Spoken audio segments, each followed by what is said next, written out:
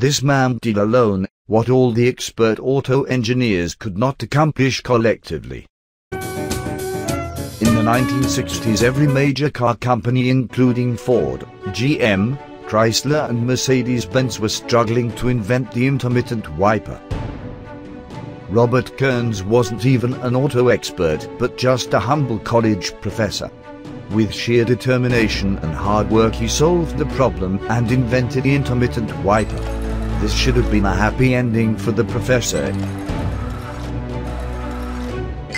Except it was not.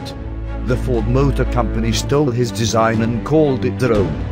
He would have to sue the Ford Motor Company to reclaim his invention.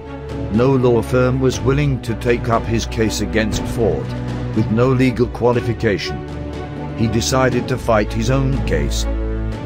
After 12 years of fighting, the court found Ford Motors guilty of stealing Professor's invention. Ford had to pay $10.1 million to the professor. Today one car company is stealing the intermittent wiper again. And not from one, but many individuals. To save a few bucks they have taken off this standard feature from some models, compromising safety and convenience of millions of car owners. Fortunately, there still are a few ingenious people.